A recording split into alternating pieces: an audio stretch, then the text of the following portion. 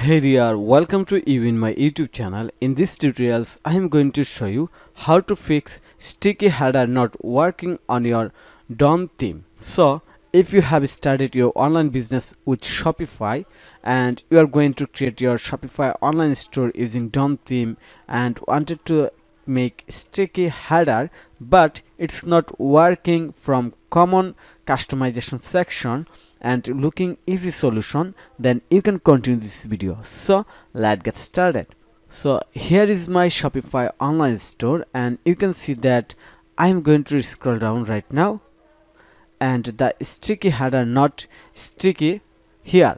And if I go to my dashboard or admin panel and looks here very carefully, I have selected enable sticky header but the function not working, and you have also faced this same problem and looking easy solution. Just watch this full video and follow my simple easy process.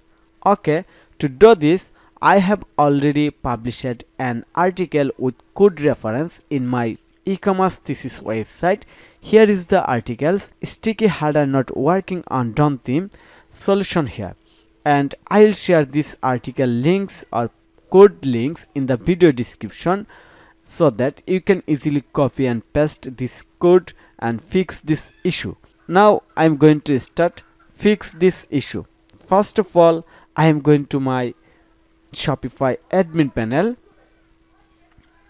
Here is my Shopify admin panel and going to click on the three dot right here, then edit code, then search header and open the header.liquid file.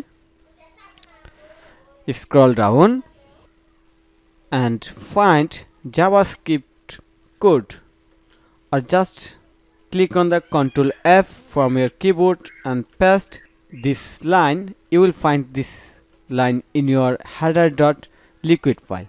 Then start marking or select all the code under JavaScript starting code and copy all the code before int JavaScript, then remove.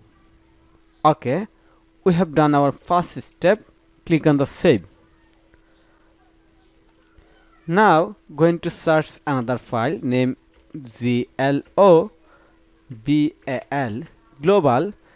global.js and scroll down, go to the bottom, create some space.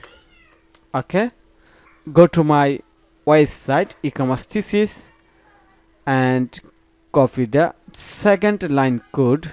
Go to the asset folder, find global.js. We have already done so far. Go to the very bottom, global.js, also done so far. Copy the below code and paste it. So I'm going to copy this code and paste it right here. Click on the save. Okay, we have done the total process. Now go into my Shopify online store and reload again and starting to scroll down to check sticky header working or not, or have we fixed it or not. Okay, so scrolling, wow, you can see that it's working. So thank you for your time to watch this video. If you think this video is helpful, then click on the like button and subscribe to my channel. And if you need any service support relevant Shopify, WordPress or marketing, then you can contact with me. Have a nice day. Bye bye.